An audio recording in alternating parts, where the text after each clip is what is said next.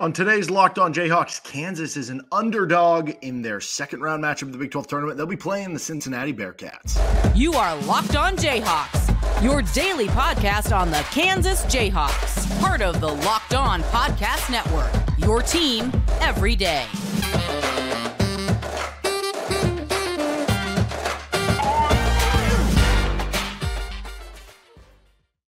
I'm Derek Johnson. Give me a follow on Twitter at DJohnsonRadio. You can find our show here with Locked On Jayhawks anywhere you get your podcasts, including on our YouTube page where you can like and subscribe to the show. We are free and available anywhere you get them. And on today's edition of Locked On Jayhawks, we're previewing Kansas and Cincinnati. The Jayhawks come into this one as a dog.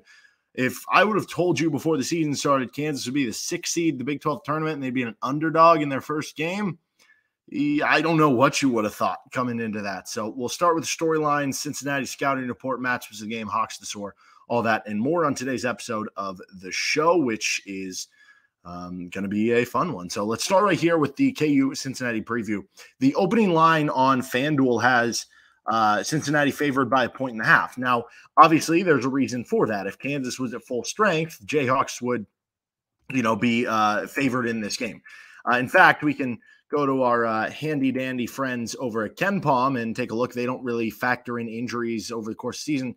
It has Kansas as about a 4-point favorite on a neutral court against Cincinnati. So, it's about a 5.5, 6-point swing without those guys. But that is the biggest storyline coming into this game. Now, Cincinnati has injuries too, and that's a storyline on their part. Viktor, Lakhin, who's been a good, four-man, who hasn't had as good of numbers in conference play as non-con play, but he has missed like 3 straight games. He didn't play in their opener. Fredrick, who's a good shooter, didn't play in the first meeting in Lawrence. He was injured then.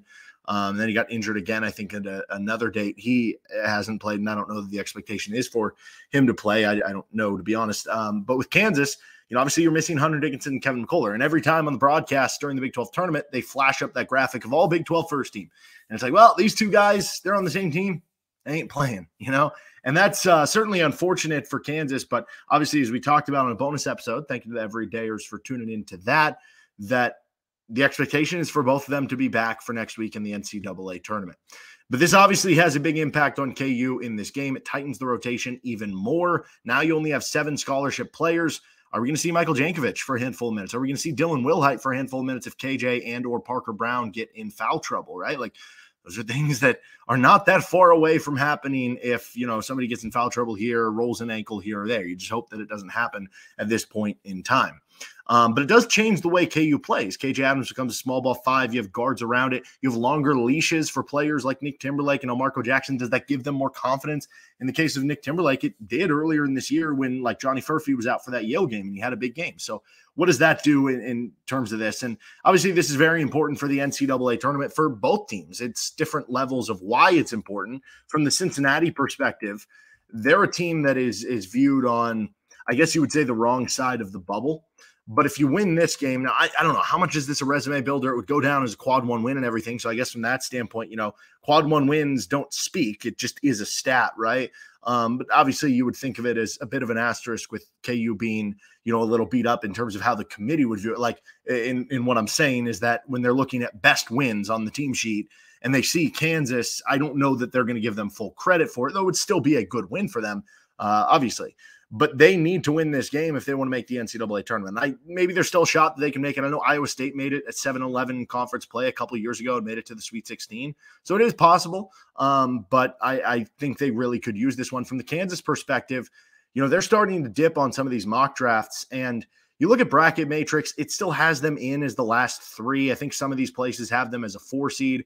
And some of them that have them as a 4 seed have them shipped off to Salt Lake City. Now, we know what happened last time when Kansas was a 4 seed. Last time they were shipped to Salt Lake City. Last time that they had to make that travel with a team that has been similar to this, that we keep making the comparisons, is 2018, 2019. That's what happened to that team, and they got blown out in the second round by Auburn. So you obviously want to avoid that. You want to be playing nearby in Omaha. We know this team's been so much better at home, right, than on the road. If you're playing in Omaha, it's going to be more like a home environment for you should you get that. But you probably got to get into that 3 seed line to do that. Now, if you lose this game to Cincinnati, I think there's a real chance Kansas might end up on even the 5 line, like I don't know, maybe even the 6. It depends how harshly the committee is going to judge Kansas for saying, you know what, we don't believe you. We don't think Kevin and Hunter Dickinson are going to come back next week. Versus if they do believe him, they still could get a 4 seed or a 5 seed if you lose this game. It just depends how they view that. But if you win this game, then at that point, even if you lose to Baylor, like that's a quad 1 loss, there's a chance you still get a 4 seed or a 3 seed. And if you can win a couple games, maybe you surface yourself into that 3 seed, which I think would be a lot more beneficial for KU if they could get to that point. Scouting report for Cincinnati, they're 19-13. They went 7-11 in Big 12 regular season play. Easily could have been a lot better, though. They had a ton of close losses. They had 8 Big 12 losses of their 11 and 9 overall losses. They had another one in the non-con by 5 points or less. So if a couple of those turn their way, if Bill Self's their coach and they're winning all these close 1-possession, 2-possession games, Cincinnati is a clear NCAA tournament team. And that was the case when they met in Allen Fieldhouse. Kansas won 74-69. They got out to a hot start. Cincinnati chipped away, and then Kansas was able to nearly kind of put it away. And then they, kind of stuttered a little bit late and let the score be a little closer than maybe it was with a couple minutes to go. But Kansas was 6 of 14 from 3. That was compared to Cincinnati going just 3 of 18 from 3. The Jayhawks also had 5 less turnovers. That did allow them to win, despite the fact that Cincinnati was dominant on the glass. The Bearcats grabbed 41% of their offensive rebounds compared to Kansas getting just 20%. So they had basically double the offensive rebound rate. The individual standouts include Dan Skillings. He was excellent in Allen Fieldhouse, 16 points, hit some tough shots. Kansas got 23 points on 7 of 8 shooting from Johnny Furphy. So that's pretty good. And when you go back to that box score, I think this part sticks out. Obviously, Kevin McCullar and Hunter Dickinson injured and out for this game. Kevin McCullar did have 20 points in the Cincinnati game. He shot just 5 of 17. So he didn't have like an ultra efficient offensive game. Hunter Dickinson had just 10 points. So when you view it from that standpoint, maybe in this matchup you can be okay.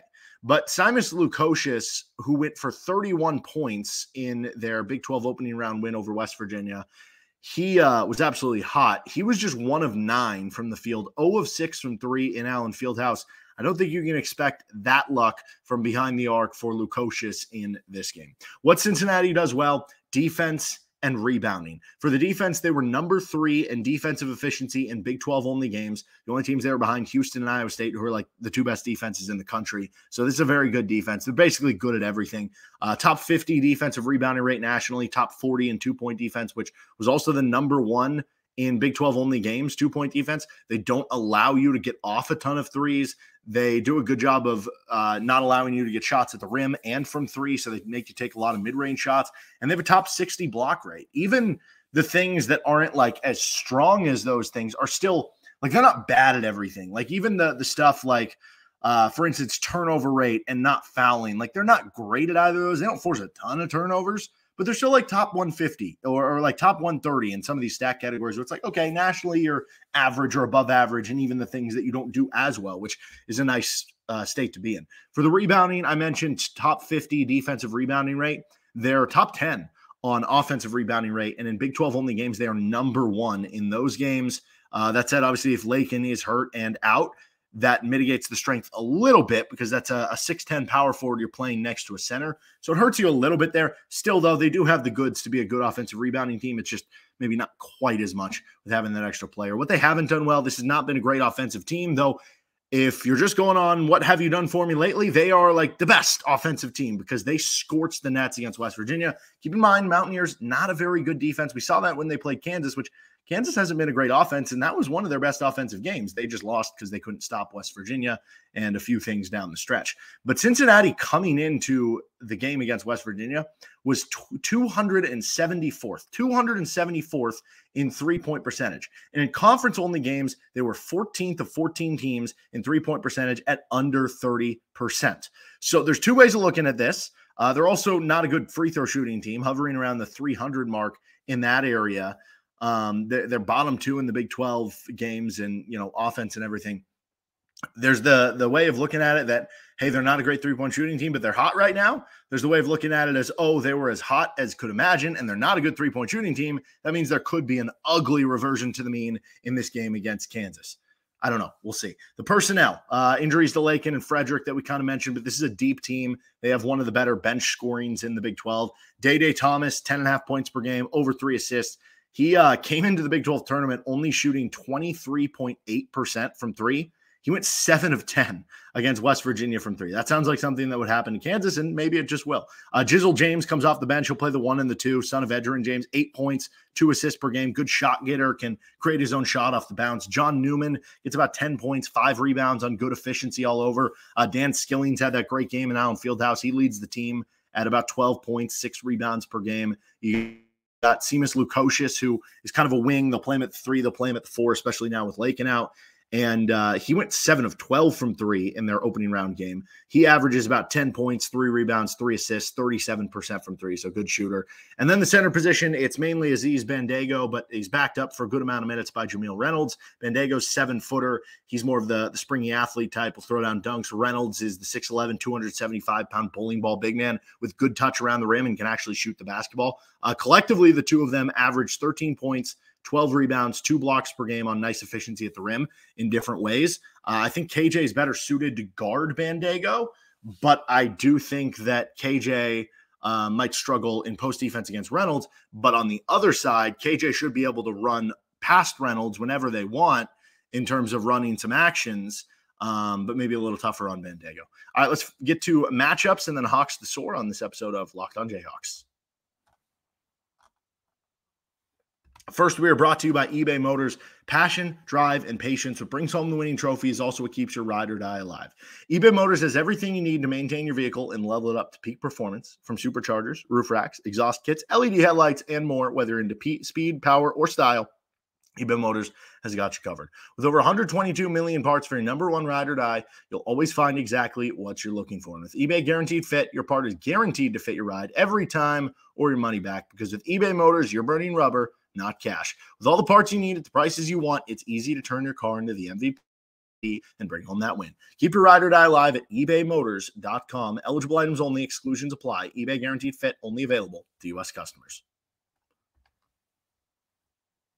On to our matchups of the game. Let's start with number 1, Kansas boxing out and rebounding. Cincinnati is one of the best rebounding teams in the country and in the Big 12.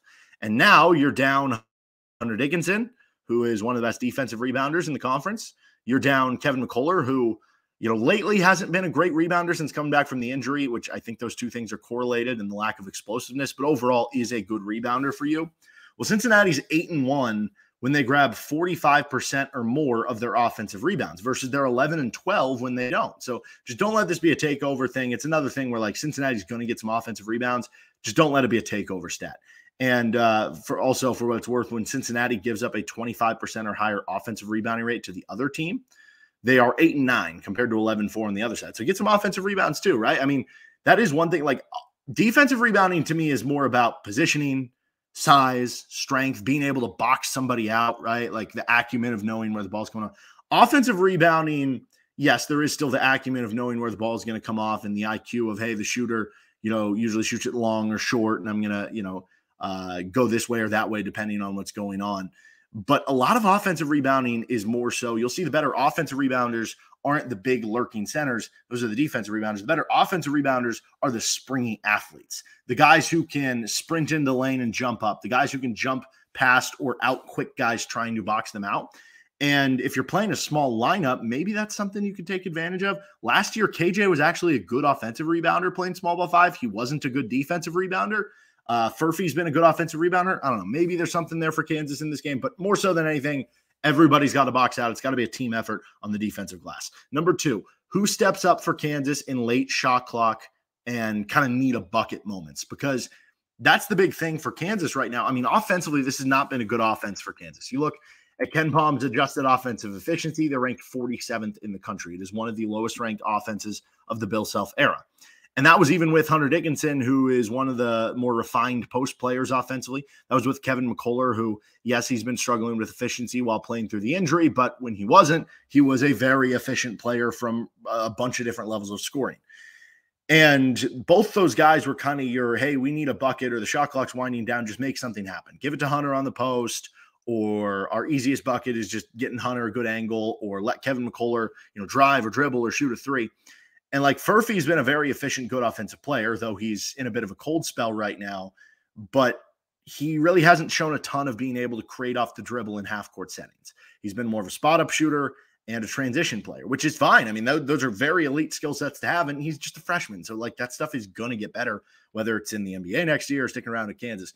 But can you show any of that now? Can Dajuan Harris step up? And I would not be surprised if this is a game where Dajuan Harris scores like 15, 16 points because he kind of has to. Nick Timberlake, can you get a little bit of that from him? How about Marco Jackson? We talked about the low key. He's like leading Kansas in mid-range field goal percentage at this point. Like that's slowly kind of risen up, right? Can KJ Adams be someone who you just let him be, if there's a bigger five man who's slower than him, be kind of a matchup nightmare and be able to drive into the rim? I don't know who it's going to be, but somebody needs to for Kansas, because right now it's hard to circle that guy and be like, all right, there's 5 on the shot clock. Who are you giving the ball to go create a shot? I don't know what the answer is to that. Maybe we'll find out a little bit in this game. Just to add to this one, I would say fire up more threes too. It's the perfect excuse lineup to do it. Cincinnati's number 1 in the Big 12 in 2-point defense. Okay, so you're playing a good 2-point defense. You're playing small. Launch up a bunch of threes. Don't shoot 15, 16 threes in this game. I know they haven't been going in lately, but maybe with an extra guard out there, maybe with an extra shooter, and it's like, okay, this hasn't been a great offense, and you don't really have the inside scoring options as much anymore. What choice do you have? Just let it fly, Number 3 here is Kansas avoiding foul trouble. So this is one that it seems very obvious, and it is when Kansas has 7 scholarship players, but it's going to be easier said than done. And I think the guy that I'm most circling where it's like avoid foul trouble has to be KJ Adams. I think the drop-off, like hypothetically, if I don't know who's going to start at the 2, if it'll be Elmarko or Jamari McDowell. I feel like it'll be Elmarko. Then again, Jamari played, more in that Houston game.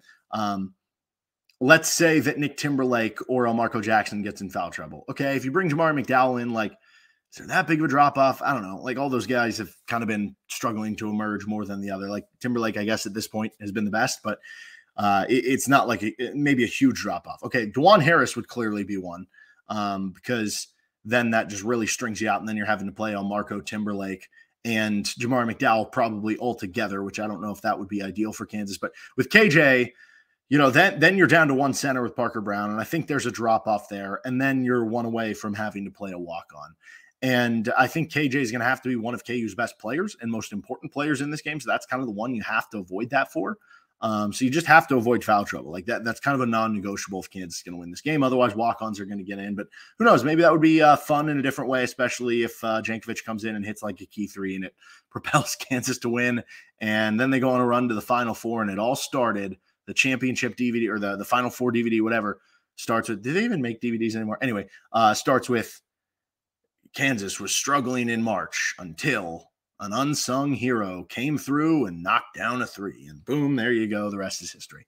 Our player matchup here is Johnny Furphy versus Seamus Lukosius. Both guys who can really stroke the ball, really shoot from the outside. Lukosius coming off that 7 of 12 from 3-point game with 31 points. Furphy's going to have his hands full defensively, but he was excellent in that first game against Cincinnati. He's going to get more eyes and more ears on him in this game for 2 reasons. 1, because he had the 23. 2, because no Kevin and Hunter Dickinson. So Cincinnati's going to be like, okay, well, now we really got to make sure we emphasize Johnny Furphy. So that one could determine the game, but I think it'll be a really fun matchup between those 2 players. Let's finish up with Hawks, the Soar KU players we think are set up to have a big game on this episode of Locked On Jayhawks. First, we're brought to you by FanDuel Sportsbook. Say goodbye to busted brackets because FanDuel lets you bet on every game of the tourney. Whether you're betting on a big upset or a 1 seed, it's time to go dancing on America's #1 sportsbook. Right now, new customers get $200 in bonus bets if your first $5 bet wins. That's $200 to use on point spreads, money lines. You can even pick who's going to win it all. You can pick conference tournament games if you want to get the action started this week, which you should because this week is a lot of fun too, just like next week is. So you can even, if you want, the strategy has not been working this year for KU where it's like, oh, Bill Self is an underdog, auto fire that. Bill Self is getting 8.5 points at Houston, auto fire that. Bill Self is getting 6.5 points or 5.5 points at Baylor, auto fire that. They're getting 1.5. So, I mean, I'm going to continue to roll with it, but I'm not going to advise you what to do. pick what you want, but you can pick whatever you want. Just visit FanDuel.com/lockedon and bet on college hoops until they cut down the nets. FanDuel, official sportsbook partner of the Locked On Network. Finishing up with Hawks to Soar here. KU players we think are set up to have nice games. I do want to go Johnny Furphy. I am a little bit worried that there is the kind of shooting. I don't know. He's been a little bit more cold lately over the last 3 or 4 games, shooting the ball, maybe hitting that freshman wall. And so that scares you a little, especially too with how well he played against Cincinnati, which is a good defensive team. They're going to have way more attention to him this time, but I don't think Lukosius is a great defender. And if he's playing the 4 and Furphy's playing the 4, which I think is kind of the plan here, I think that's an avenue that he will be able to exploit. And it's almost like a little bit of, well, Kansas doesn't have many other options. So how about the guy who's projected to be a first-round pick? How about we go to him? How about he steps up? How about we give him a lot of shots? Doesn't that seem to make sense? I'm going to Furphy for one. The other one I'm going to do with is Dajuan Harris. Dajuan, throughout his career, has had a really strong ability to know when to be a passer, when to be a scorer, when to be a defender. I think this year has tested him a little bit more, and it's been a little tougher for him to kind of blur those lines a little bit. And I think part of it is because of, maybe the lack of spacing on offense or some of the struggles for KU, and it's been a little tougher for him to decipher. But he has still done it at times, and he was excellent at it last season. And I think he knows that he needs to score more in this game because he doesn't have as many options that can score around him. You're losing a bunch of points with Hunter Dickinson and Kevin McCullar. I think Dajuan will get 12 plus points, maybe 14. It wouldn't surprise me he gets 15 points in this game. And I also look at it, and I think that, Cincinnati, you look at their shot charts, they're giving up mid-range shots, they're giving up floaters in the lane. Well, I guess you could throw KJ Adams in there too, but Dajuan Harris does like taking that floater. It hasn't always gone in this year, though I think that maybe has actually been more efficient for him than actual layups. But I think Dajuan can have a good game for Kansas. And you have so few players that it's almost like everybody has to have a good game for Kansas if they do want to win. So we'll be back to recap whatever happens in this game late on Wednesday night and hopefully preview the next game against Baylor or preview what would be next, which would be Selection Sunday coming up. So we'll be back for that. Make sure you subscribe to the show anywhere you get your podcast, including on our YouTube page. See you next time with Locked On Jayhawks.